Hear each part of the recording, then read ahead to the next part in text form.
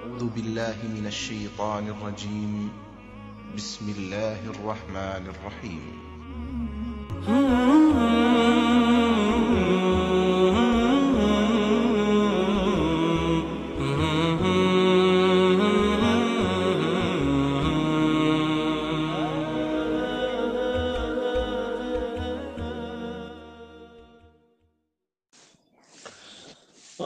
وعليكم السلام ورحمة الله وبركاته إن الحمد لله وحده والصلاة والسلام على من لا نبي بعد أما بعد فأعوذ بالله من الشيطان الرجيم بسم الله الرحمن الرحيم يا أيها الذين آمنوا كتب عليكم الصيام كما كتب على الذين من قبلكم لعلكم تتقون وقال النبي صلى الله تعالى عليه وسلم ومن لم يدع قول الزور والعمل به والجهل فليس لله حاجة في أن يدع طعامه وشرابه رواه البخاري জি আমার সম্মানিত প্রাণপ্রিয় শ্রদ্ধাভাজন বড় ভাই প্রশ্ন করেছেন যে আসলে রোজা ফরজ হওয়ার হিকমতটা কি, উদ্দেশ্যটা কি? খুব সুন্দর একটি প্রশ্ন করেছেন, জাযাকুমুল্লাহু খায়রান ওয়া আহসানাল জাযা। দেখেন, পবিত্র কুরআনুল কারীমে মানে বিশেষভাবে সূরাতুল বাকারার 183 নম্বর আয়াত, এই আয়াত থেকে বোঝা যায় যে আমাদের প্রতি সিয়াম অর্থাৎ রোজা ফরজ করা হয়েছে এবং হওয়াটার মানে আসলে হিকমতটা কি। দেখেন, এর হিকমত হচ্ছে আসলে তাকওয়া, আল্লাহ ভীতি অর্জন করা। আল্লাহ ভীতি অর্জন করার এটা একটা মেন মেরুদণ্ড। আল্লাহর ইবাদত বান্দিগি করার এটা একটা মেন মেরুদণ্ড। আল্লাহ রাব্বুল আলামিন বলছেন, ইয়া আইয়ুহাল্লাযীনা আমানু, এই বিশ্বাসীগণেরা, এই ঈমানদারগণ, কুতিবা আলাইকুমুস সিয়াম, তোমাদের উপর সিয়াম ফরজ করা হয়েছে, কামা কুতিবা আলাল্লাযীনা মিন ক্বাবলিকুম, যেমন ফরজ করা হয়েছিল তোমাদের পূর্ববর্তীদের উপর, লাআল্লাকুম তাত্তাকুন, তার নিষেধ থেকে দূরে থাকো, অর্থাৎ যাতে করে তোমরা মুত্তাকি হতে পারো, যাতে করে তোমরা তাকওয়া অর্জন করতে পারো। তাকওয়া হচ্ছে হারাম কাজ পরিত্যাগ করা। ব্যাপক অর্থে তাকওয়া হচ্ছে আল্লাহর নির্দেশিত বিষয় বাস্তবায়ন করা আর নিষেধ থেকে দূরে থাকা। নবী করিম সাল্লাল্লাহু তাআলা আলাইহি ওয়াসাল্লাম বলছেন, মান লাম ইয়াদা কাওলা সুর ওয়াল আমালা বিহি ওয়াল জাহলা ফালাইসা লিল্লাহি হাজাতুন ফি আন ইয়াদা তুআমাহু ওয়া শারাবাহু, যে ব্যক্তি রোজা রেখে মিথ্যা কথা, মিথ্যা কারবার, মূর্খতা পরিত্যাগ করে না, তার খানা পিনা পরিহার করার মাঝে আল্লাহর কোনো দরকার নেই।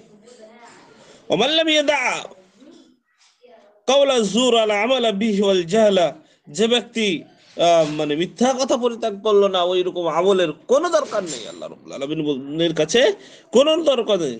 ফালাইসা লিল্লাহি হাজাতুন, কোনো প্রয়োজন নেই, আইয়াতা তুআমাহু ওয়া শারাবাহু, যে সে খানা পিনা থেকে দূরে থাকবে এবং সে মানে পান করবে না, কারণ যে সে তো অন্যায় করছে। অর্থাৎ এই কথা বোঝা যায় যে রোজার যাবতীয় অজীব বিষয় বাস্তবায়ন করবে এবং সব ধরনের হারাম থেকে দূরে থাকবে, মানুষের গীবত থেকে দূরে থাকবে, মিথ্যা বলবে না, চুগলখড়ি করবে না, হারাম বেচা কিনা করবে না, হারামের ব্যবসা করবে না, ধোঁকাবাজি করবে না, মোট কথা চরিত্র ধ্বংসকারী অন্যায় ও অশ্লীলতা বলতে যা বোঝায় সকল প্রকার হারাম থেকে বিরত থাকবে। আর এক মাস এভাবে চলতে পারলে বছরের অবশিষ্ট সময় সঠিক পথে পরিচালিত হবে ইনশাআল্লাহ। কিন্তু আসলে ব্যাপার কি হয়েছে, আমাদের সমাজ এখন রমজান মাসে কাজ কম, ফতোয়াবাজি বেশি, গুজব বেশি, মসজিদে বসে গেল, জোহরের নামাজ পড়ে আসর পর্যন্ত চলল, চিল্লা ভেবা বিভিন্ন রকমের কথাবার্তা, আফসোস লাগে সব বিষয় দেখি। অধিকাংশ রোজাদার রমজানের সাথে অন্য মাসের কোনো পার্থক্য করে না, অভ্যাস অনুযায়ী ফরজ কাজে উদাসীনতা প্রদর্শন করে, হালাল হারামে কোনো পার্থক্য নেই। তাকে তার দিকে তাকালে বোঝা যাবে না যে তার মধ্যে সিয়ামের মর্যাদা কোনো মূল্য আছে কিনা।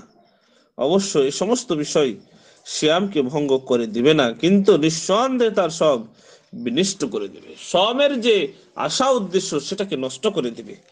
তাই আমি বলবো যে বিশেষভাবে রমজানের সময় যখন আমরা সিয়ামরত অবস্থায় থাকব, তখন আল্লাহর নবী সাল্লাল্লাহু আলাইহি ওয়াসাল্লামের এই হাদিসটির প্রতি বেশি ধ্যান দিব। আল্লাহ রাব্বুল আলামিন, আল্লাহ রাসূল সাল্লাল্লাহু আলাইহি ওয়াসাল্লাম বলেছেন, মান লাম ইয়াদা কাওলা যুর ওয়াল আমাল বিহি, অর্থাৎ ওই আমলের ওই রকম ইবাদতের কোনো প্রয়োজন নেই, ফালাইসা লিল্লাহি হাজাতুন, আল্লাহ রাব্বুল আলামিনের কাছে প্রয়োজন নাই যে সে খানাপিনা থেকে দূরে থাকো। তো সম্মানিত শুধু মুসলিম ভাই ও বোন, ব্যাপার হচ্ছে একটাই, যে আজকে আমাদেরকে সতর্ক হতে হবে, আজকে আমাদের সচেতন হতে হবে। উদাসীনতার সাথে আমাদের রমজানের রোজা পালন করলে হবে না। আমাদের মেন উদ্দেশ্য তাকওয়া, আল্লাহ ভীতি অর্জন করা। আমরা 11 মাস যা করলাম তার পাপ প্রায়শ্চিত্ত হিসাবে যেন রমজান মাসে এমন ইবাদত করব যাতে করে সেটাকে মেকআপ দেয়, এবং সেটা যদি আমরা ভালোভাবে ইবাদত করতে পারি, সামনে 11 মাস আমরা মুত্তাকি হয়ে, পরহেজগার হয়ে, আমরা দিনদার হয়ে আমরা থাকতে পারবো। তো আশা করি বুঝতে পেরেছেন। আল্লাহ রাব্বুল আলামিন আমাদের সকলকে সিয়ামের মর্যাদা, সিয়ামের হিকমত বোঝার তৌফিক দান করুক। আমিন। আসসালামু আলাইকুম ওয়া রাহমাতুল্লাহ।